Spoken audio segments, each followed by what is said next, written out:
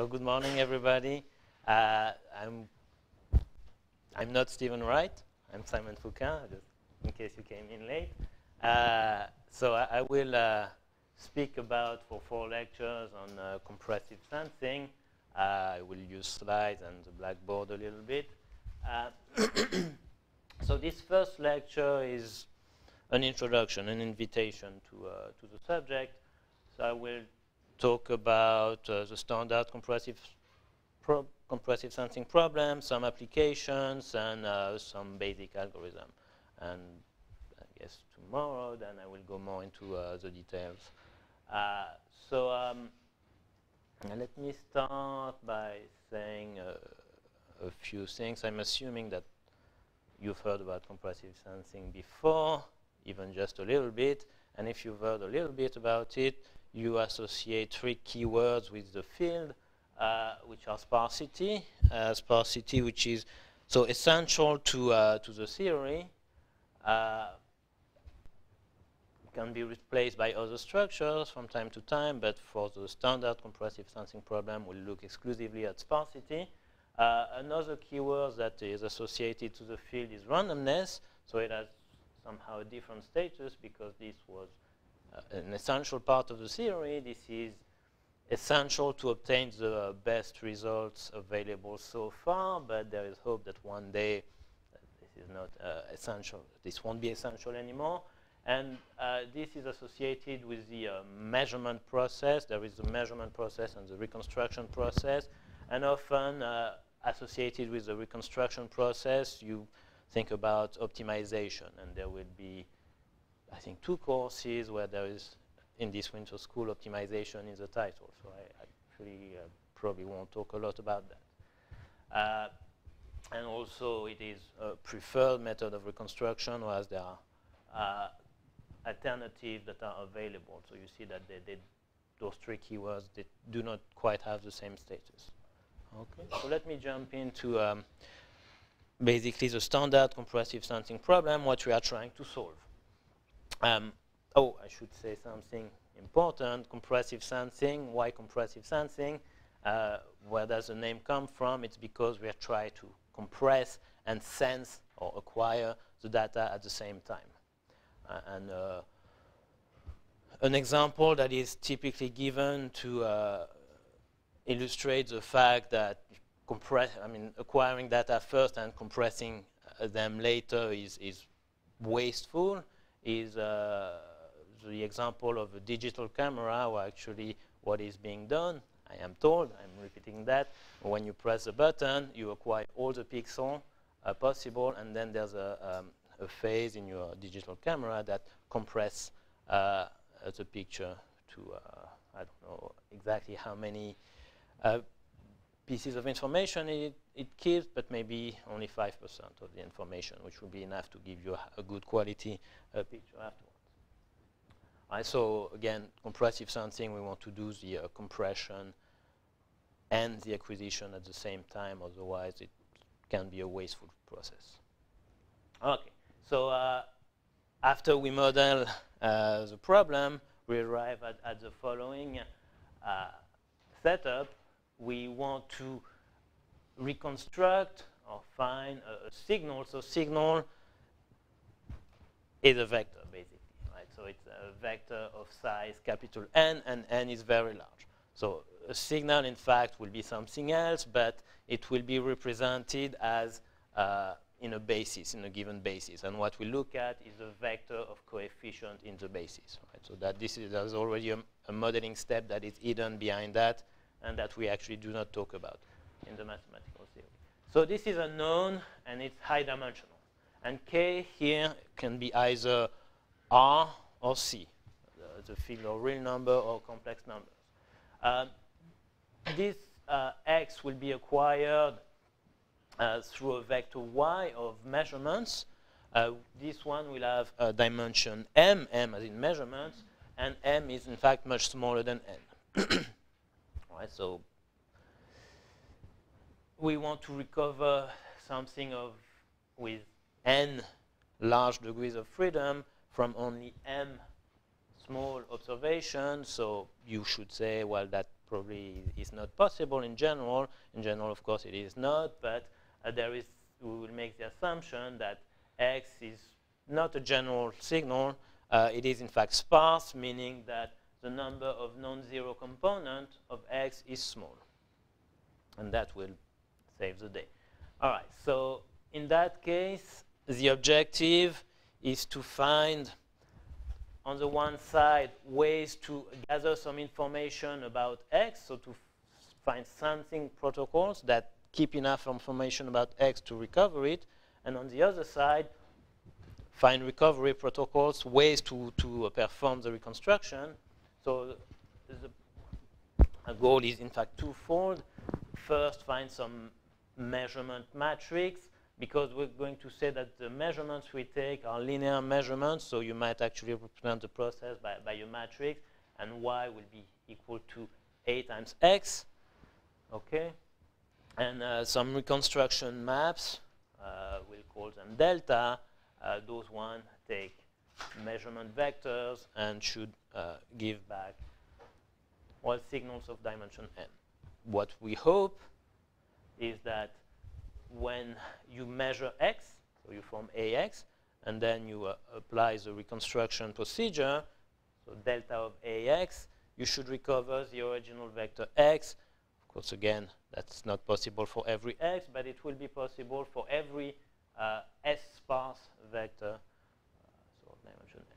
Right? So this is the hope, and this is the standard compressive problem summarized in this way. Now, I won't talk too much about two other issues that have to be considered, and I really emphasize that they have to be considered, but I'm not going to actually do it during those 4 lectures. But in realistic situation, X is not exactly sparse. Right? So your picture, for example, is not exactly sparse in a wavelet basis, for example, but only a few number of coefficients are significant rather than non-zero. So in practice, X is not exactly sparse, but compressible, so meaning almost sparse. And the measurements you take usually contain some error.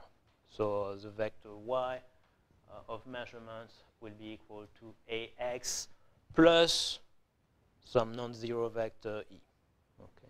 So those two issues have to be considered, and when we do the reconstruction, we want the reconstruction error, so delta of AX minus X in some norm, to be controlled by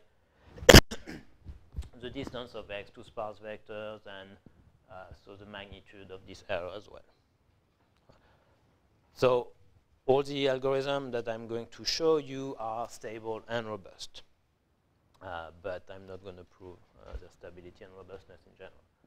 Okay, so let me give you just a few applications. You can find more in our book that I will bring a copy tomorrow. So I think originally the first application to be put forward to show the power of compressive sensing was in magnetic resonance imaging. And so this picture was given to us by those two people, where, so in magnetic resonance imaging, the measurements that are taken are Fourier measurements, and usually there is a lot of them being taken, but taking a lot of MRI measurements is problematic because it means that the patient has to stand still, to not breathe too much, and then it takes time to take a measurement, so the whole process is long, and if you are dealing with children, you ask them to stand still for 8 minutes, I don't know. That can be a problem. So here we have a picture that is produced through usual means, which would be least square, I believe, in this case. And then you see that it's not very sharp. It's not very sharp here as well, but it's better on the screen because there are things that you do not see here that physicians are able to interpret. Okay, and I think it was shown that using compressive sensing or compressive sensing ideas in this process can gain you a factor of 18 times compared to traditional methods. Okay, so another example will be in sampling theory. So we have here a signal, right? So here signal means this oscillating function, which is a superposition of sinusoids. And so we sample it, meaning that we take point evaluations. So those black dots will be point evaluations of, of that function. And using Shannon-Nyquist theorem, you can say that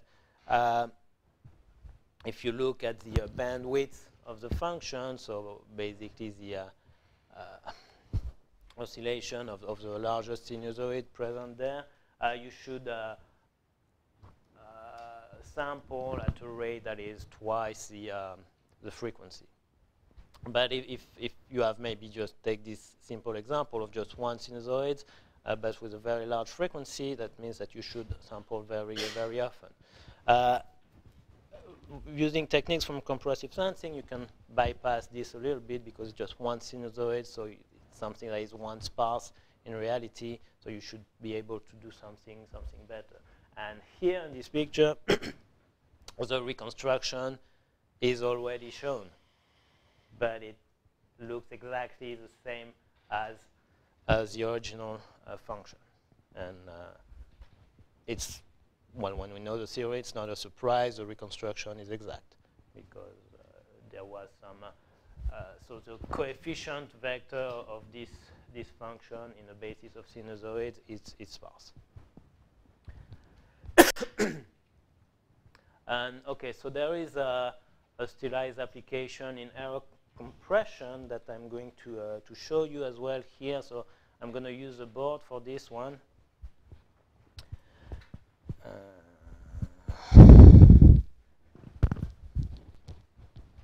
Okay.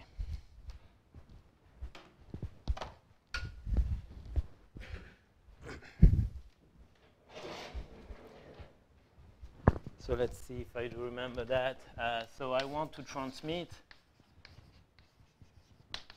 a vector z of dimension little n. So it's not the same capital N as before.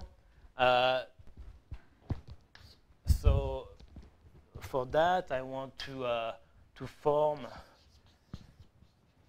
Right, so what's going to happen in the transmission? There's going to be some error.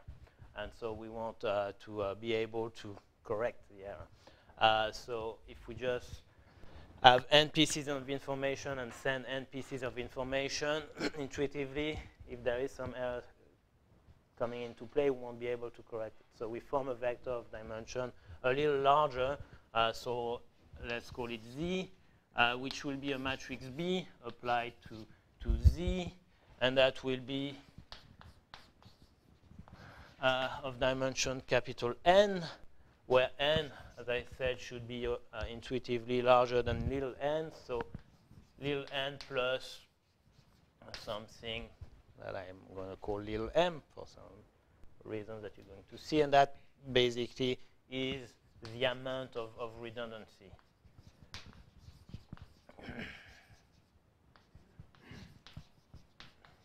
Okay, so we're going to transmit Z. The receiver, on his part, will receive a corrupted version of it's not Z. I want to use another notation, so let's say V. But you receive W, which is a corrupted version of V. So it's going to be V plus some error. Now the error here, I'm going to call it X, because what I'm saying is that most of the entries of V will be correctly transmitted, but some of them will be wrong. Right? So X basically will be a vector that is mostly, its entries are mostly 0, some of them are non-zero, but they are unknown, the amount of error we make. So where X, so X is in R n is sparse. Okay, so the receiver sees W, and the game is to find Z. But he knows the matrix A, and you also know the matrix A. The matrix B is what is known, and if you have the knowledge of B, you can define a matrix A and construct it as well. I should say construct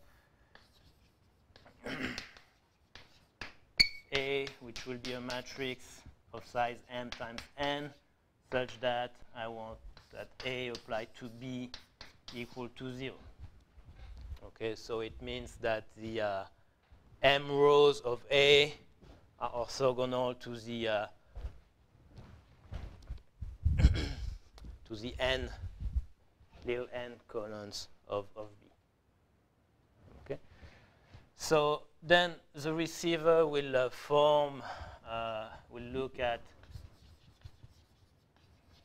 Y, which will be A apply to W. Again, he has access to both of those. So A applied to W is A applied to V, V being B times Z. Right? So, and then you've got A applied to X. Of course, by construction, this is 0. Okay, so the receiver knows Y, wants to find X. X is a vector of large dimension, Y is a vector of small dimension, and X is S-sparse. So this is the typical compressive sensing problem. Right? So using techniques from compressive sensing,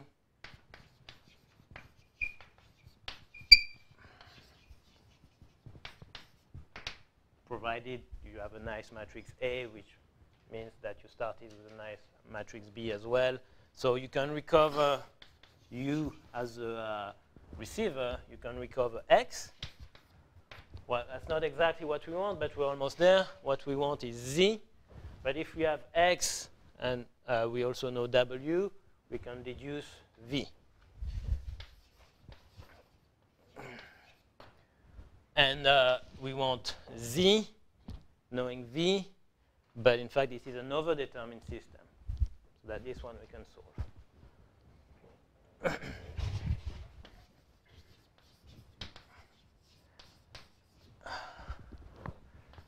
So you obtain finally X by solving an overdetermined system, not X, Z by solving an overdetermined system.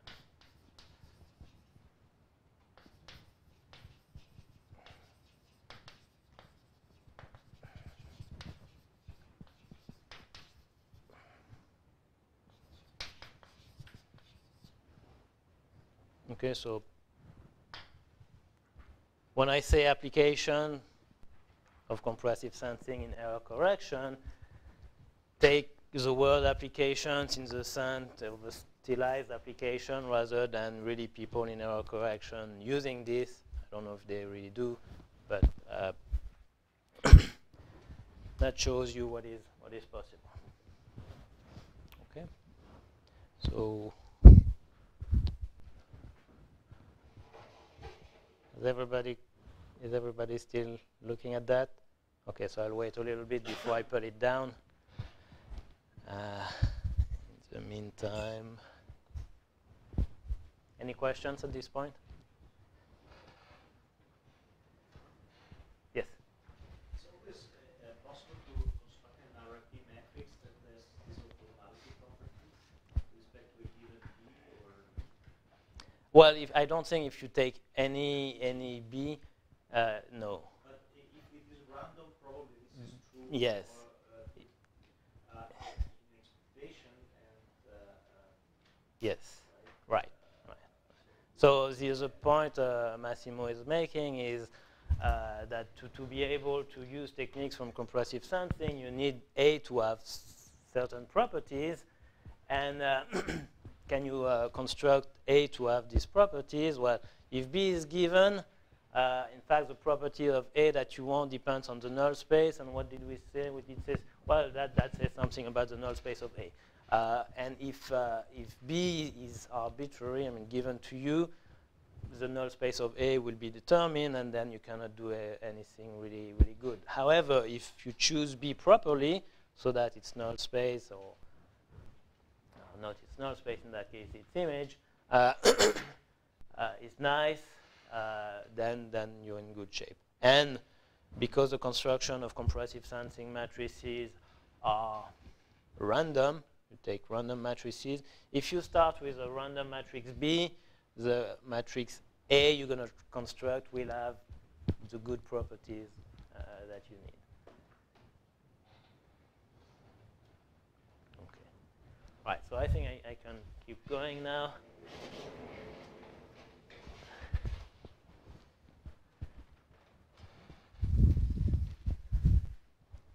So I'm just going to talk briefly about, I think, more application. Just one more, which this is something that I've done with colleagues, and which is a little more original than what we usually see. It's in metagenomics, and metagenomics is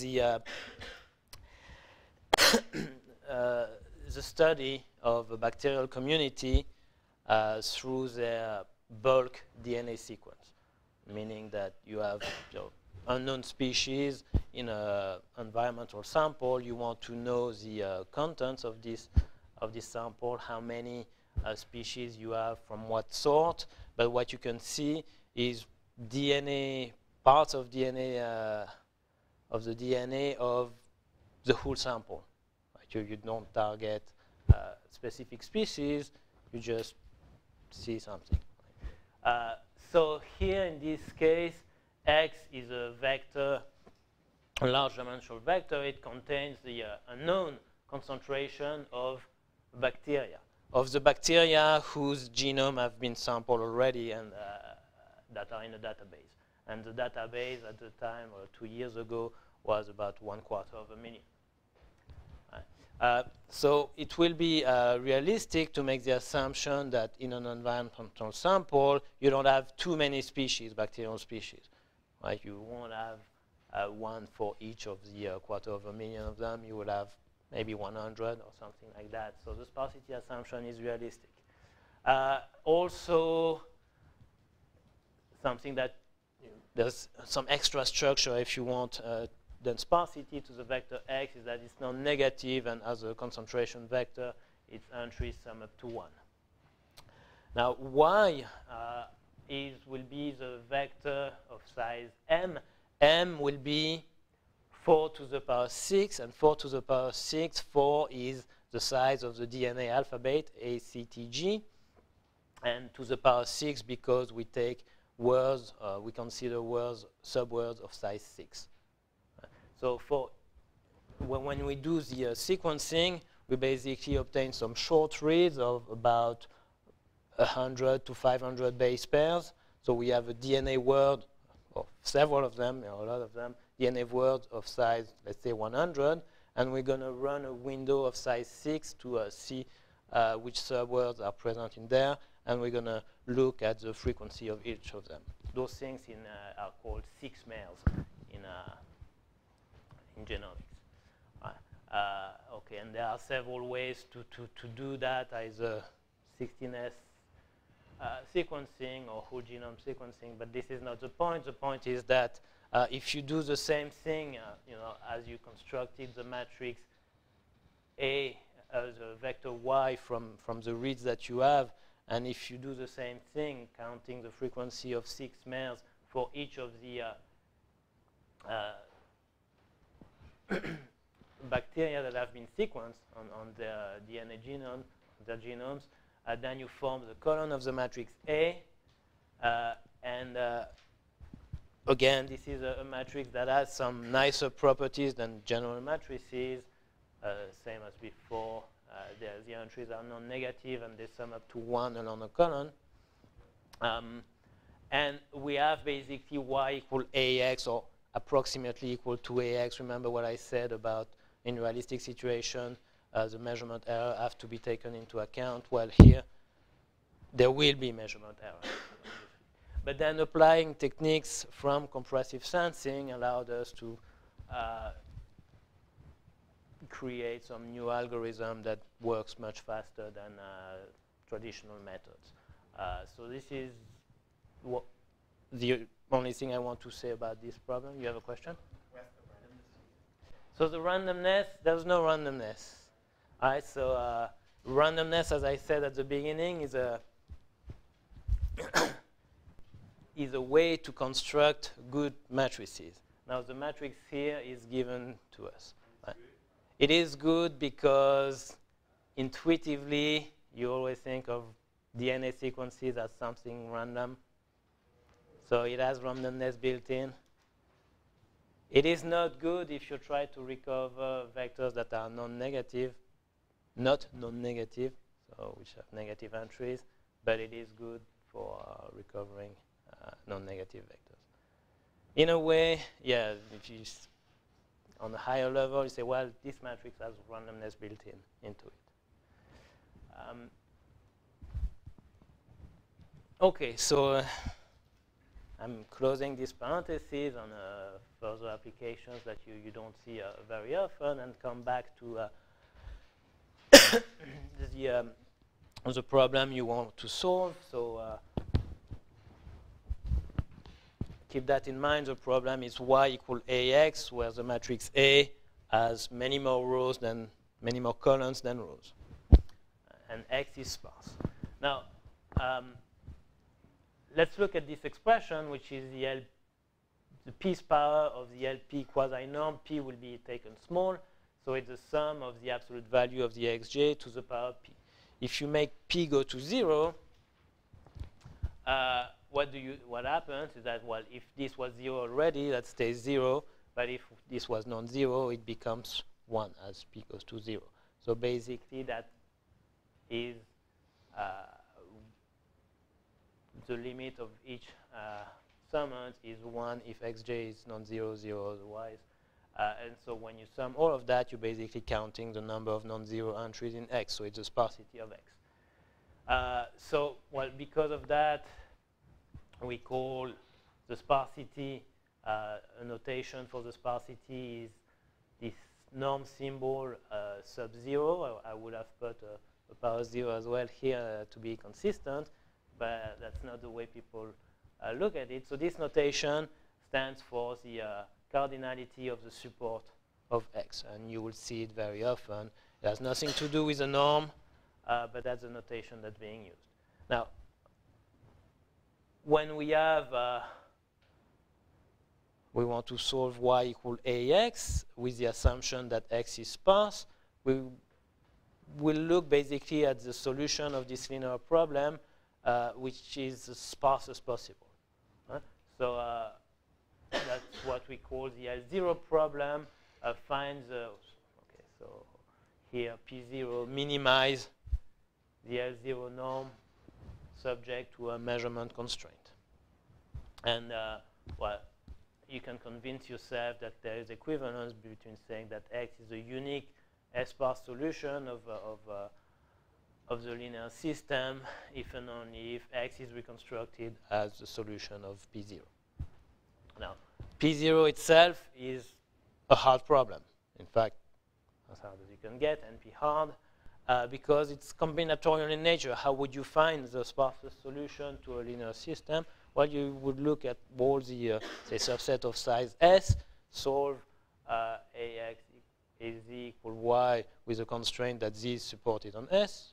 And sometimes it's not possible, so you don't do it. Sometimes it's possible, then you keep it, and you see which one of the solution is the sparsest. But doing that, you need to look at how many supports. It would be n choose S, and that's very large when n is large. So it's too much. So we need to do something else. So now, what is the minimal number of measurements to recover an S-sparse signal? Well, let's see. Let's look at this condition. Every S-sparse vector is the unique solution of AZ equal AX. So that will be equivalent to saying that the null space of A cannot intersect the set of vectors that are 2s sparse, or cannot intersect or intersect trivially, intersect at 0, right? Because let's say in one direction, if you have two solutions that are sparse, let's say z and x, then z minus x is in the null space of A, and it's also 2s sparse. So an s sparse vector minus another s sparse vector, in general it's 2s sparse. Well, you can play around with those things. They're not too complicated. It's just some reformulation of the main problem. Again, there's equivalence with your statement that for every index set of size at most 2s, the matrix A sub S, a notation that we're going to use a lot, it means the submatrix of A composed with the columns indexed by S. So that matrix is injective. Or that every set of 2s columns of A is linearly independent. Okay, so what can we get out of that? So if this happens, right, if we are indeed able to recover every s sparse vector as a unique solution of this linear system, then property number 4 holds, and property number 4 says that whenever you, 2s columns of A and the columns of A have dimension m must be linearly independent, so m has to be larger than 2s. Okay, so that's, you won't be able to do fewer than 2s measurements. Can you do 2s measurements? In other words, can you satisfy one of those conditions? Well, yes, you can if you choose the matrix A nicely. One way to do that would be, say, you take, let's say, a Vandermonde matrix or a totally positive matrix of size n times n. So remove, just keep m column, m being equal to 2s, right? And then when you take just 2s columns, basically the submatrices that you form in this way are all, say, Vandermonde matrices as well. So they're the determinant is strictly positive. You can even give exactly what the determinant is. So it's non-zero, so the matrix is injective. So you do have matrices satisfying property number 3. So what it says is that the minimum number of measurements to do exact sparse recovery is 2 times s. So this is just what I said. So at this point you should say, well, okay, so if why do we keep going if we know the solution? We have nice matrices, we know what is the minimum number of measurements we need to take, we even would be able to know how to take them. It's because of the stability and robustness issue. If you do that, it's not stable and robust. And here's another, well, you might think, well, this is because of the Vandermonde matrix. It's badly conditioned, everybody knows that, so it's a bad idea to do that. That's why you don't get stability or robustness. Well, it's not exactly that. We will see why later on. But here's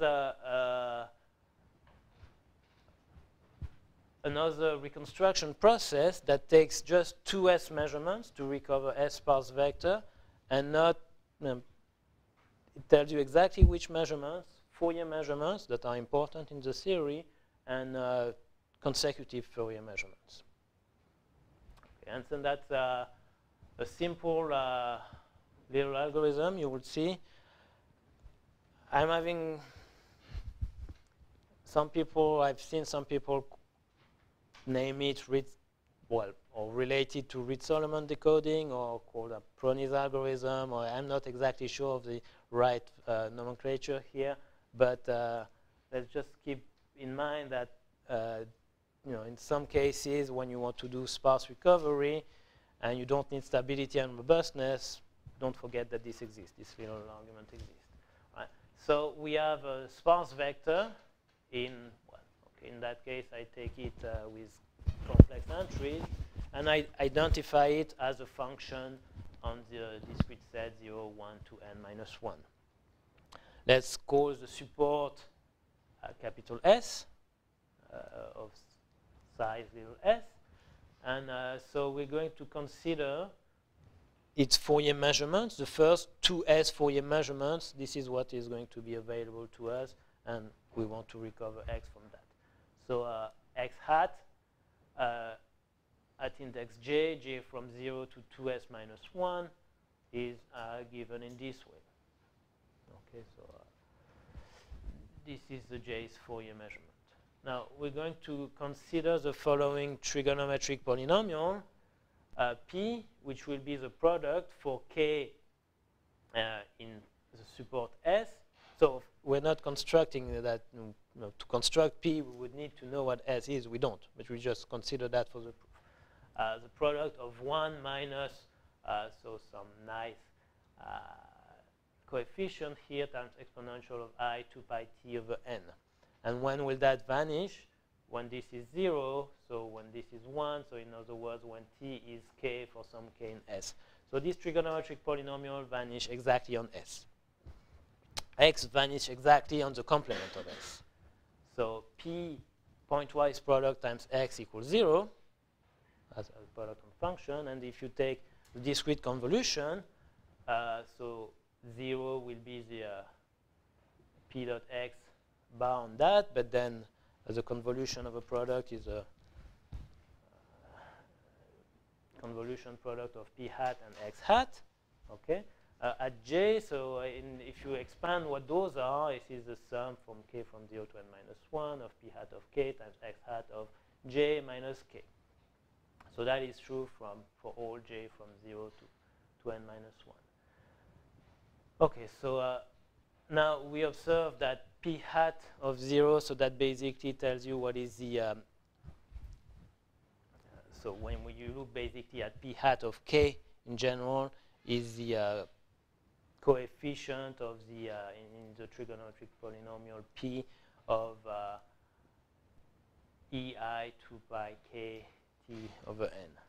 Alright, so this is a degree, the coefficient of degree k. And if you look at degree 0, so what is the constant terms in p? What is the product of the ones? It's 1. This here is a trigonometric polynomial of degree s, right? Because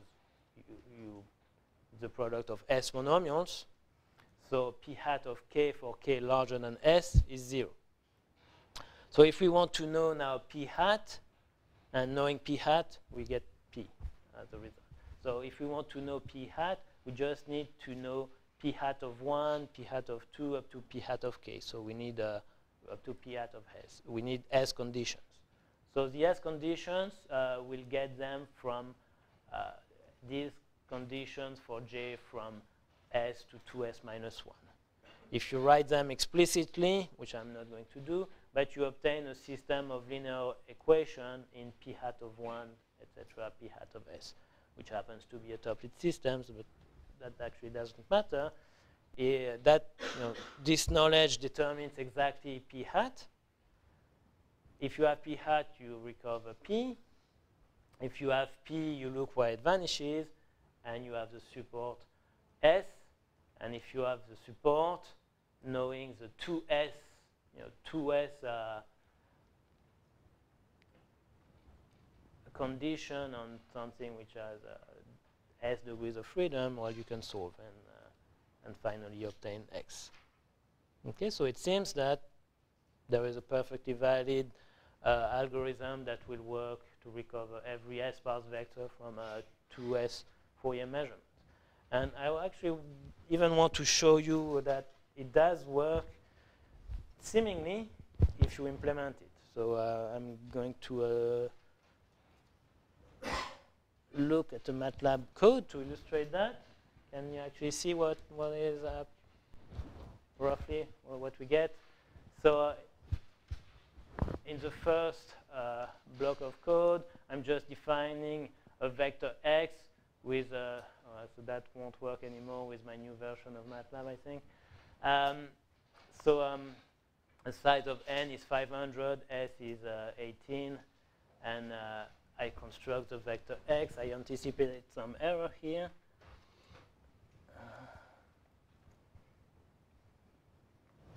second. Right, so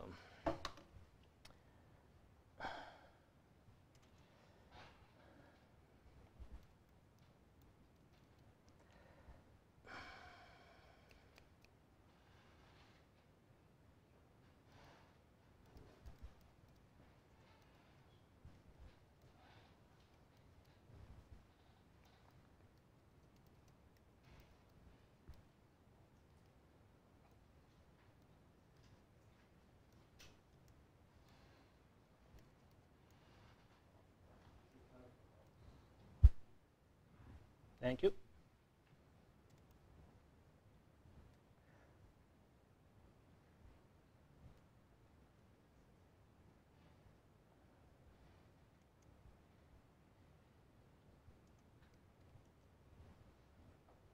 Okay, so I think now.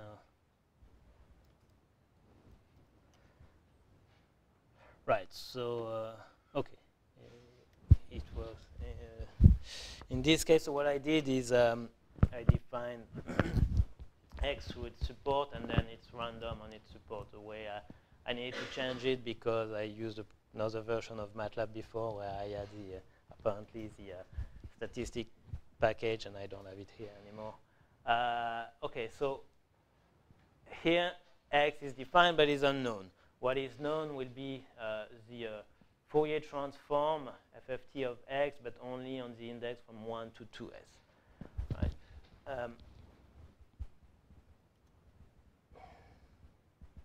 And this part of code here is exactly what I said on the slide earlier. So I'm going to construct the support star, which is what I recover, and I'm going to compare the true support with the recovered support.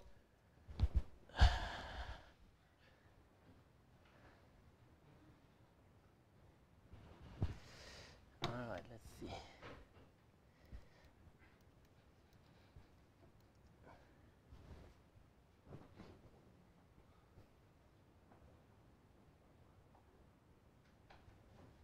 Okay.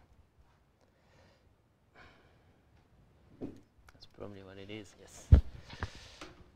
Okay, so as you can see, the two are the same. And now, what happens if I add some noise to the measurement? The conclusion will be that it disrupts everything, but the noise I'm going to add is actually very small, 0.001 times random entries between 0 and 1, and so 2s because I'm going to add it to the y. So the 2s first Fourier measurement. And if I do the same thing, what I will obtain is something that is not correct anymore. You can see the differences.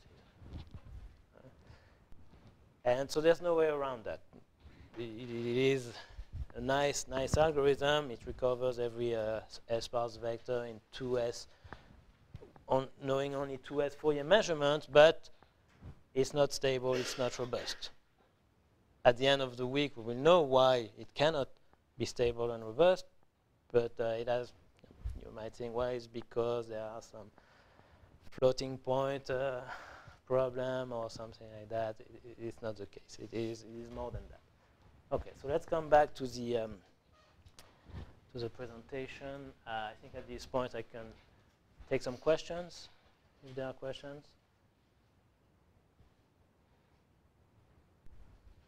All right, so then I will move to presenting some other reconstruction scheme, other algorithms that might do the work. In fact, they will do the work, and I take 3 representative algorithms that are widely used in the field. So the first one will be L1 minimization. So we're going to say that we want to solve the problem P0, which was minimize the sparsity subject to the measurement constraint. This is not realistic in general, so can we replace it by a minimization problem which is actually solvable, or a convex optimization problem? So what we're going do is replace the L0 norm by the L1 norm. And then I minimize a convex objective subject to some linear constraint. It's a convex problem, and that is solvable in practice. In fact, it's even a linear problem, as we'll see. And there is some geometric intuition why this should work. In fact, there is more than a geometric intuition. I prefer this second intuition personally, is that when you solve this minimization problem, if the minimizer is unique, it's necessarily already intrinsically sparse, at most M sparse. M, remember, is a number of rows of A. So I'm going to show you how this works.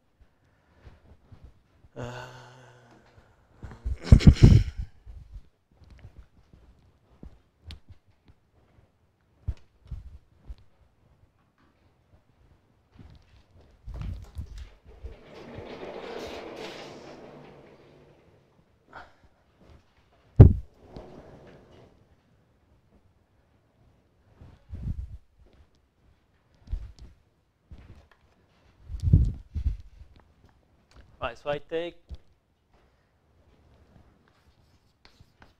let X a vector of size n, and in my slides, there was in parentheses when K, the field, is R, not C.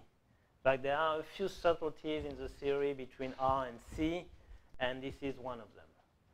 Okay, so I take a vector of size n. In fact, let's not think of that as the S sparse vector we try to recover, but simply as so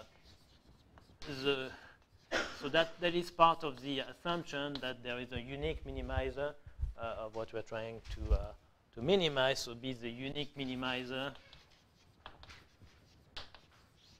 of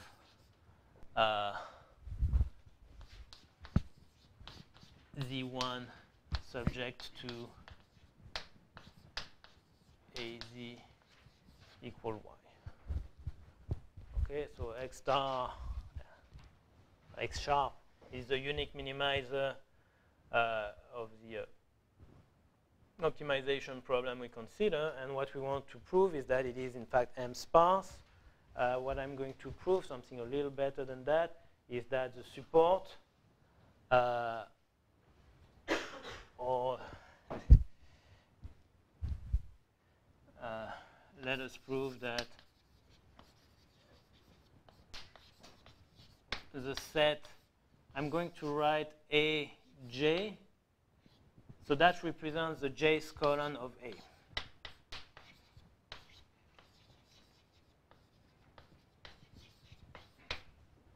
Right. So the set of column indexed by S, which will be defined as the support of X star, is linearly, okay, so independent.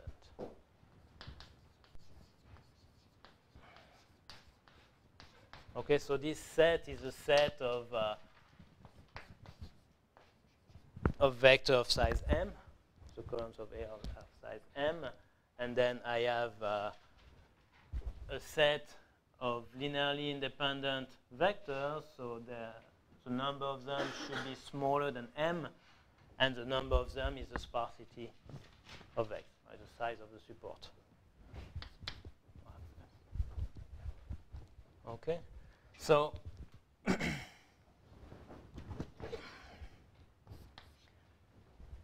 assume the contrary. So assume that there is a linear dependence between those vectors. So there is some uj, which are so coefficient times the vector uj. So this is 0. So in other words,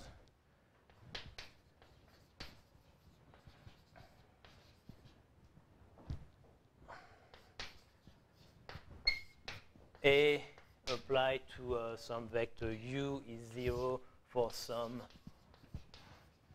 u vector which is non-zero, which is supported on S.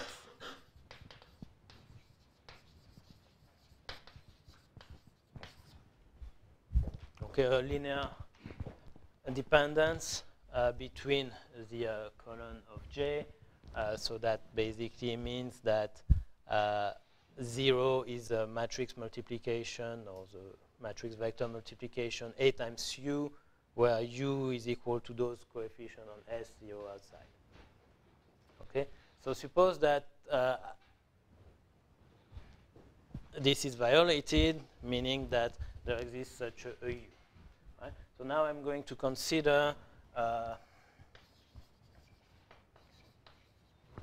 Z equal X sharp plus T times U. Okay, so T being a real number. Okay, so notice that if I look at A of Z, I've got A of X sharp plus T times A of U. A of U is 0. A of X star, well, X star satisfies the constraints, so this is equal to Y. So this is equal to Y. Z satisfies the constraints.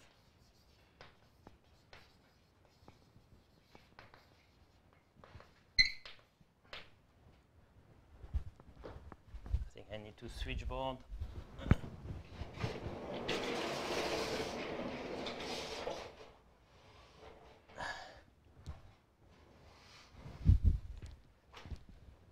Okay, so if X sharp is a minimizer subject to some constraint that is met by Z, we should have that X hat, X sharp, the L1 norm is less than the L1 norm of Z. And strict inequality, this is why I assume a uniqueness of the minimizer. Now if you look at this L1 norm, it will be the sum for J from 1 to n of sine. So let's write it like that first. This is just the L1 norm. Now,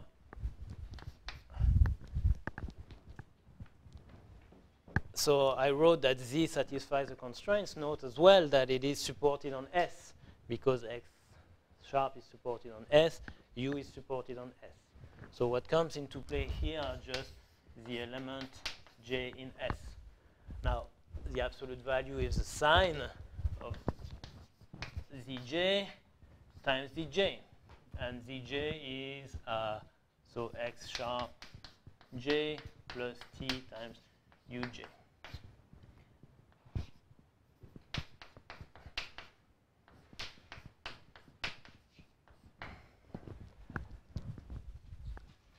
Now, if T in absolute value is small enough, right, S is the exact support of X sharp. So those are non-zero. Right? U is a fixed vector. If I take T small enough, I can make those to have exactly the same sign as the sign of X. Right? So this is equal to the sign of X sharp J if T is small enough.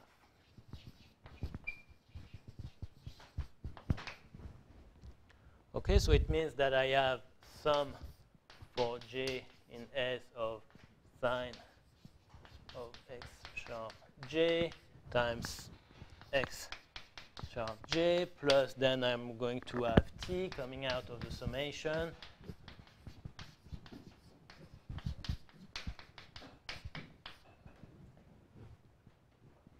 And then I have Uj. So what I obtained is that this L1 norm of X sharp is strictly less than, this is again exactly the L1 norm of X sharp. plus t, and then whatever it is here, it doesn't matter. What matters is that this has to be true for all t with absolute value of t small enough. But that cannot be true. That cannot be true. If this is, let's say, positive, you would take t negative. It's not true. Right? Same if it's positive. It's violated. What if it's 0? Well, if it's 0, it cannot be true because I have a strict inequality. Right? So I do have a contradiction here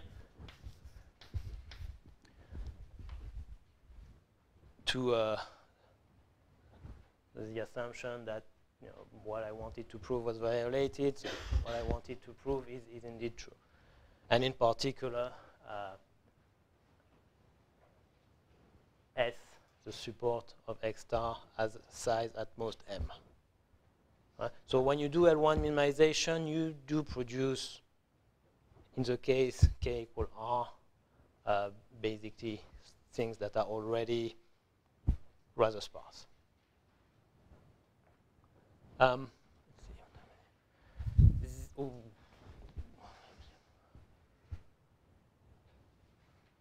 right. So the geometric intuition, and again, I don't want to stress that too much, but since you will probably see it, let me show it. Let me try to draw an L1 ball first in dimension 3.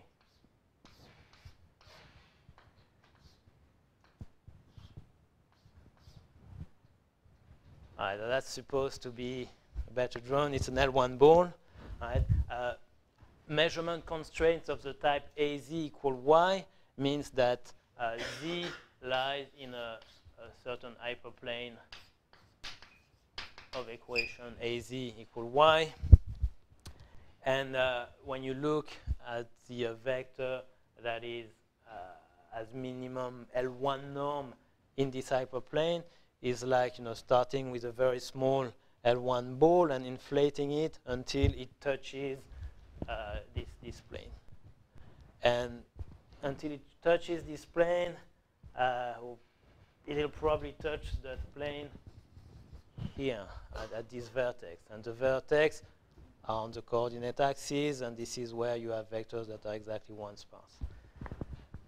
Well, I think it's a bad intuition because if you take it in dimension 2, the equivalent in dimension 2,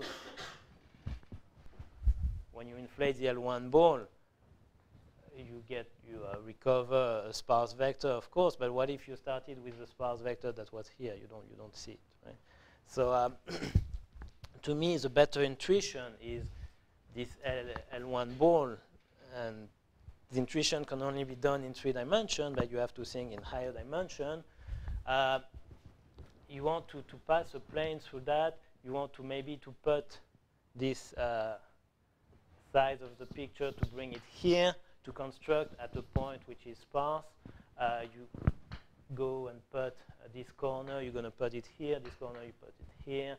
You're going to put this corner at the back, etc. And then you ask yourself, can I draw a plane or a line that goes through the empty space that's left between all those corners when they are put in just one point? And well, it takes some picturing, but in dimension 2, you won't be able to fit a plane. You will be able, in dimension 3, you won't be able to fit a plane. You're going to be only able to fit a line, and that reflects the minimum number of measurements, which in this case would be 2s with s equal 1, number of measurements being equal to 2. So the dimension of the hyperplane, which is capital N minus m, is 1, a line. Cannot fit a plane. All right, so, but the main point was the intuition for the L1 minimization was that you produce sparse vector, and of course it is nice because the problem, minimization problem considered, is solvable. So in the real case, another example where there is a little difference between the real case and the complex case is it becomes, in fact, a linear problem. So one of the way to see that is to, when you minimize the sum of the absolute value of Zj, to say, well, I'm going to minimize instead an upper bound for that. In fact, the sum of upper bounds for each of the absolute value of Zj. So you're going to introduce a slack variable C, where you're going to say that Cj has to be larger or equal to absolute value of Zj, and that translates into those inequalities for j from 1 to capital N. Now, and you've replaced the absolute value of Zj by Cj. So you've doubled the size of the optimization problem, but everything else, the objective function is linear, and then the constraints are linear as well. So it's a linear problem in this case. If you do the same thing in the same trick in the complex case, and you say that the modulus of Zj is less than some Cj, while the modulus is the square root of square of the imaginary part and square of the real part, so it's not linear anymore, it's a second order Kohn problem. All right, so there is, so if we ask ourselves the question, if I start with an S sparse vector X, and let's say I even know its support, the support is, let's say, capital S, do I recover X as the minimization of this problem here? So in other words, when do I have the delta 1? Delta 1, I didn't write it, but delta 1 is the L1 minimization here. Delta 1 applied to AX equal to X for every vector X supported on X, if and only if there's an if and only if condition called the null space property, which says that whenever you take U in the null space of A, take U non-zero, then the weight of the L1 norm on S, on this small set, cannot be too large, so it has to be smaller than the weight of the L1 norm on the complement of S. S bar is the notation I'm using for the complement of S. Okay, so it's a property of the null space because it only depends on the null space of A. So it's an if and only if condition. It's not too hard to see it. We can even go in one direction by just without having to write too much or nothing at all. Suppose that every sparse vector supported on X is recovered by L1 minimization. Now take U in the null space of A. Right? It means that A of U equals 0. Decompose U as U sub S plus U sub S bar. So A of this sum is 0, means that A of US equal to A of negative of U of S bar. So two vectors with the same measurements, one of them supported on S, so it has to have the smallest L1 norm. Okay. Now, if you look at this condition and take a measurement matrix, you might ask yourself, but what are we talking about here? What is the null space of A? Are we talking about the real null space or the complex null space? Right? Because you can think of U as a real vector in the null space, but if it's a complex vector, the real part and the imaginary part of this vector are both real vectors that also are in the null space. So there was basically two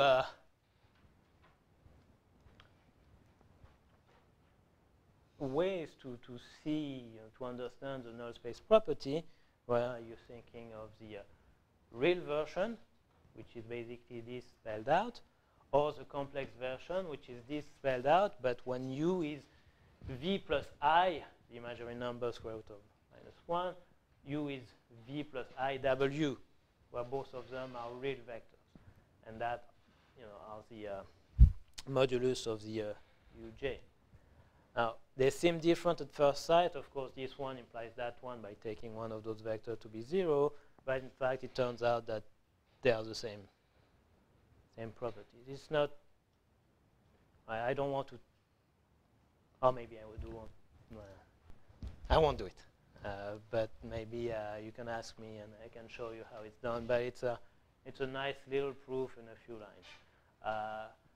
But again, here I'm just to show some differences between the real and complex case and where it has an influence, where it does not have an influence. By the way, when you have a complex, real measurement matrix and you're trying to recover a complex vector, and then you have y equal ax, you can also say that your complex vector, you can decompose the real part and the imaginary part and form a system of equation that is twice the size, but where everything is real in there. You can also do that. And I want to finish spending maybe 5 minutes on 2 further algorithms. So that was an algorithm based on convex optimization. And so there are alternatives, iterative algorithm, and I want to show you 2 of them. The first one, orthogonal matching pursuit. The second one, iterative hard thresholding. So orthogonal matching pursuit, the idea behind the algorithm is to say, well, I want to construct basically a sparse vector or find its support, and the support should have small size. So what if I try to construct the support 1 step at a time by adding an index at each iteration? And this is precisely what we do, right? So OMP has 2 steps. The first step is to, at iteration n+1, you keep the support given at iteration n, so Sn, and you add something. And let's not look at what we add for the moment. Then the second step is to say, okay, so I have a given support. Let's try to find the vector that is supported on Sn+1, the current support, that best fits the measurements in the sense that AZ is as close as possible to Y. And doing that is solving so it's a least square problem, but basically it's solving a system of equation of size, the size of Sn+1, which is n+1. Okay? Now, the norm of the residual, so the residual is y minus a applied to your current estimation of x, decreases. Right? And decreases in a given way. In fact, so this is the residual at step n+1 is smaller than the residual at step n minus that quantity, which is a star applied to the current residual taken as the new index you're adding to the set, and take that squared, modulus squared. And that doesn't depend on what you add. So the way you see that is simply you say, okay, so I'm going to look at xn, and I'm going to add something on the new index and try to minimize over that. And if you minimize over that, you obtain the right-hand side, and of course the left-hand side is what you can get, is the smallest you can get. Right? So you've got this bound. And when you have this bound, you can say, well, okay, I'm greedy. I want this residual to decrease fast at each step, so I want to make this large. And making this large, this dictates the choice of Jn+1. Of course, it's just a bound for that, but it turns out that in most situations, it's not a bad bound. Right? This would be, in fact, you can replace that by an equality where what you subtract is, in fact, very close to this quantity. Okay, so there is also an if and only if condition for the success of orthogonal matching pursuit, and I'm going to stress that, the success in S iteration, S being the size of the support. Right? You consider a given support, and you ask yourself, what is the necessary and sufficient condition to be able to recover every vector supported on S in just S iteration of OMP. S iteration because after S iteration, the size of the support you've constructed is S as well. So it's called this if and only if condition, exact recovery condition. So you want, for technical reason, that AES to be injective, and also that whenever you take a vector which is of the form AZ with Z supported on S, when you apply A star to such a vector, the largest entry will occur on S. So the maximum for J over S here is larger than the maximum for L over S bar of this quantity there. Like the null space property, there's one direction that you can basically see quickly. It's in this direction here. So if you were to take, let's see, take a vector of this form AZ with, so you start with x0 equals 0. So what you want to do when you construct J1 is to maximize A star. So Y will take the role of AZ, and AX0 will be 0. So you want the first index you construct to be in the support.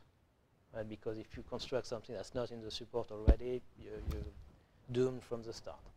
And being in the support means that you want that, again, the maximum overall index in this support to be, the entries here, to be larger than whatever else you can find outside the support. So that direction is easy. The other direction is not that easy. It's done by induction, but it's not too bad. Yes? What if you don't know A star? Oh, A star, by the way, A star is the transpose of A. Okay. So you always assume that you know A. It is always assumed that A is known.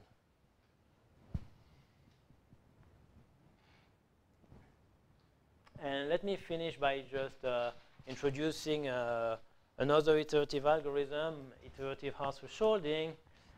So again, we want to solve the system AX equal Y. We will know that X is sparse, but still it's a rectangular system. And we know how to solve square systems, so let's multiply by A star on both sides, the transpose of A, and then we have a square system. Okay. Now, classical iterative methods suggest to iterate the following steps. So xn plus 1 equal xn plus A star times y minus axn. And I'm going to maybe tomorrow tell you why for good matrices A, this is even more intuitive than that. But we don't stop there, right? Because we want to produce sparse vectors. So at each iteration, on top of doing that, then there is a step where we keep only the S largest entries in absolute value of that vector.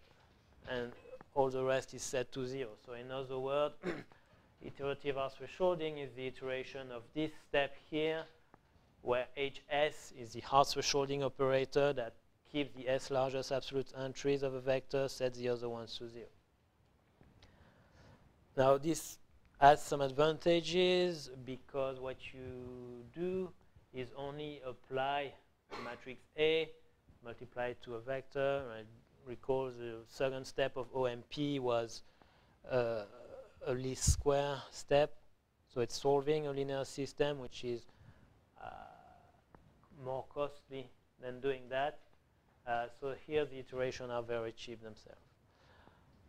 If solving a least square problem is, it's okay with you, at each iteration you could also do the following. So Hausdorff-Schalding pursuit, which is basically the same thing, but it's in 2 steps. So you still form that vector, and you still look at the S largest absolute entries of that, but rather than just keeping them, you say, okay, so that would be my support, and on this support, let's just look at the vector with this support that best fits the measurement. And that will be your new iterate xn plus 1. So it has several advantages, and of course its advantages. One thing that I like is that there is definite stopping criterion here.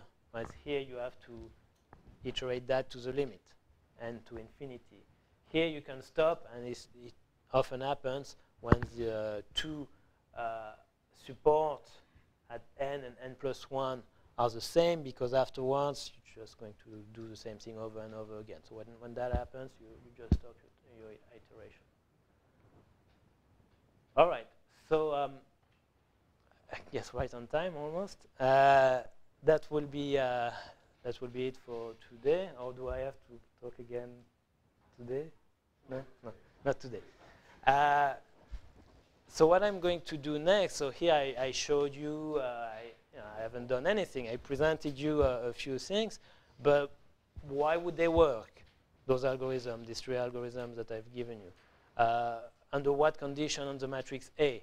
And so this is what I'm going to do then tomorrow, present some condition on the matrix A, good matrices for compressive sensing, and prove for at least two of them, of those algorithms, that you do indeed output the true S-sparse solution. And thank you for your attention.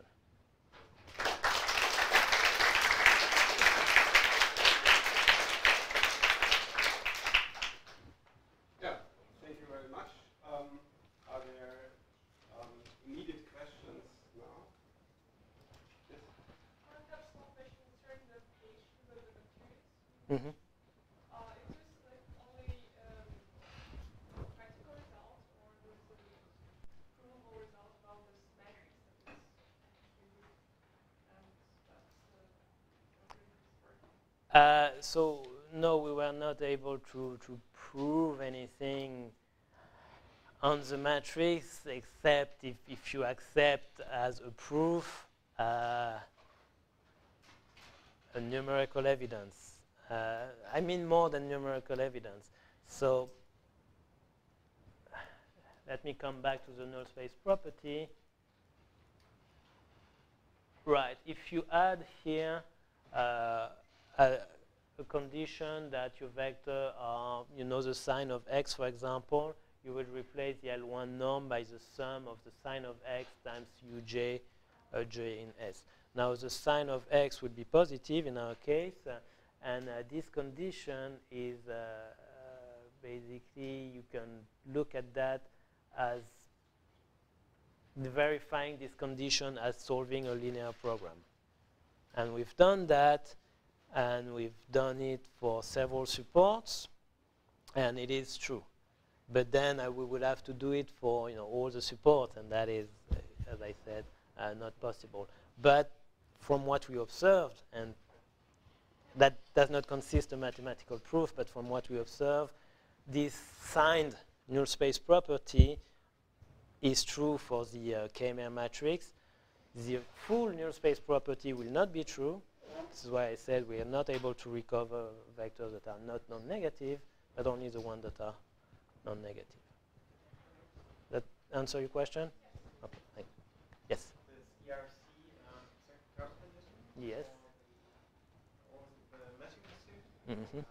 Any relationship to null space properties? Is one stronger? No. Yes. Oh, yeah. And I think I will show that tomorrow. ERC implies null space property. So if you are able to recover vectors by OMP, you are able to recover vectors by L1 minimization. It seems that you assume always that sparsity is null. Not always. So when I do those vectors, I mean those algorithms, yes, it's true, right? Orthogonal matching pursuit, I need to stop somewhere. If I say I stop at S iteration, I'm assuming that I know S. If I do those algorithms, I also assuming that I know S. If you do L1 minimization, and I guess I should have pointed out that's an advantage of doing L1 minimization, you don't need the knowledge of S here at all. So it has, you know, big advantage here with this respect. Okay, so I think it's time